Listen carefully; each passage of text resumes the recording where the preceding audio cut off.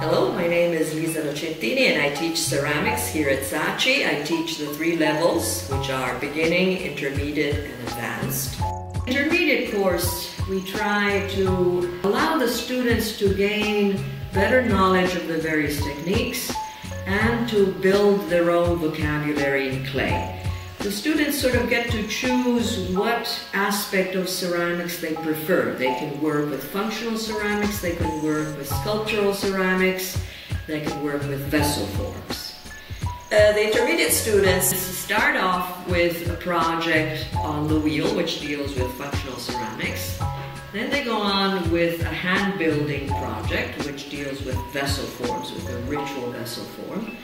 And then they can select their 3rd and final project to be whatever challenges them and interests them in particular.